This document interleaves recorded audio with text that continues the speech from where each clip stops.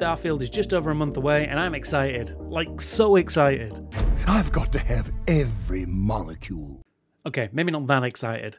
Here's 5 reasons you should be excited too. Let me know what feature you're most excited about in the comments below. Starfield is the first new IP from Bethesda game studio in 25 years, and while that in itself is something to be excited about, I have 5 other things here to get you even more hyped. There may even be a bonus reason at the end.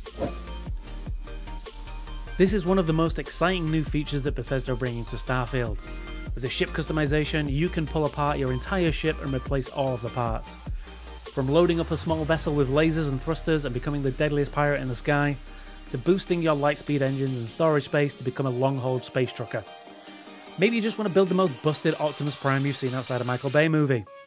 With Starfield, you are limited by your imagination and the in-game credits you have to spend. They also confirmed you can hijack enemy vessels to take them over and add them to your fleet, so there are plenty of opportunities to create the most badass armada in space.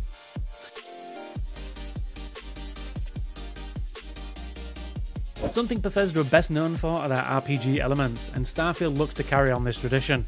Their brand new skill system is split into 5 categories: physical, social, combat, science and tech. As you play, you will earn XP based on your playstyle, which will further increase those skills. Say you want to talk your way out of every situation? The more you do this, the more adept you may become at avoiding a fight. Maybe a fight is what you're after, and time spent getting those headshots will help you become an elite marksman.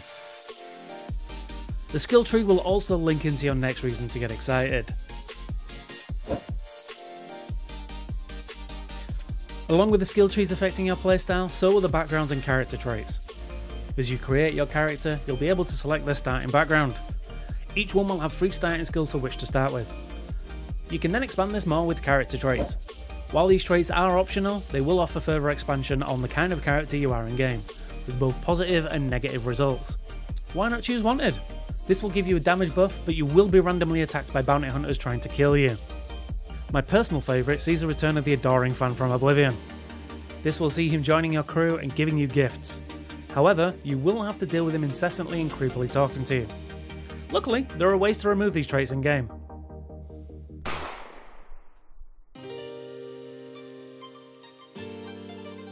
From Skyrim's hack and slash to the Fallout VAT system, combat has never been a strong point for me in Bethesda games.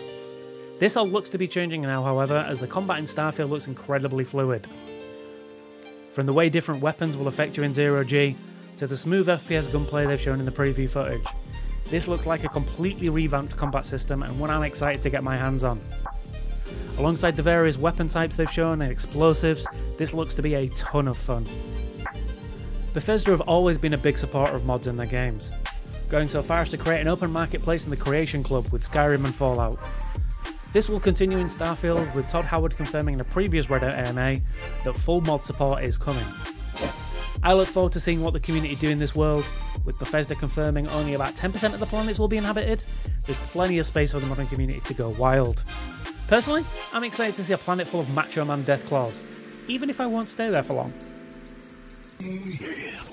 As a gift for sticking around until the end of the video, here's a bonus reason to be excited. Sandwiches! Let me know what's got you most excited for Starfield, and until next time, happy gaming.